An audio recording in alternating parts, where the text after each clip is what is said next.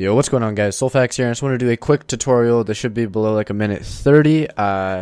Just showing you guys an alternative to digital Vibrance. This will be for Nvidia GPUs. It should be roughly the same procedure for an AMD GPU.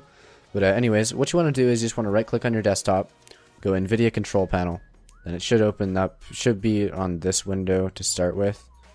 But you're going to want to go down to adjust desktop color settings. Fuck, that's a mouthful. Then you'll see your digital Vibrance right down here. So this is basically going to affect your entire monitor.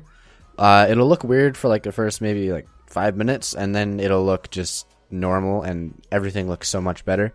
But by default it will be set in the center at 50. You'd want to go to 100 or 90. I prefer 90, otherwise it looks way too saturated. And just, I don't know, it's all personal preference. You can play around with this for your own settings. But yeah, that should be it.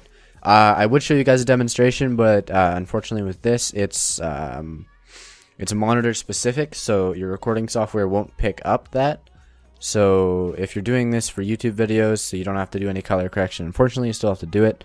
But it makes games like Counter-Strike a lot easier for visibility, and it just makes everything look a lot more pretty, like especially in Battlefield, Far Cry 4, games with really nice graphics. But anyways, guys, I hope you enjoyed this tutorial. If you did, please drop a thumbs up, and yeah, I'll see you guys in the next video. Peace.